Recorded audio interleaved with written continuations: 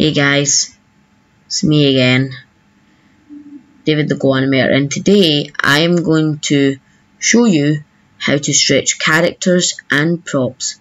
So anyways, let's get started. And yeah, it's just a wee short tutorial. I mean, to be honest, stretching characters or props, it's actually pretty easy to do.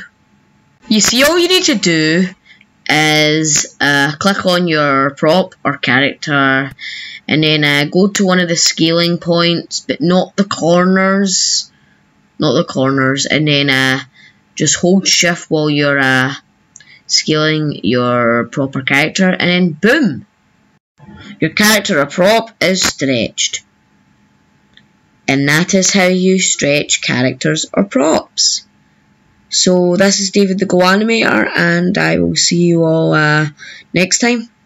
Goodbye.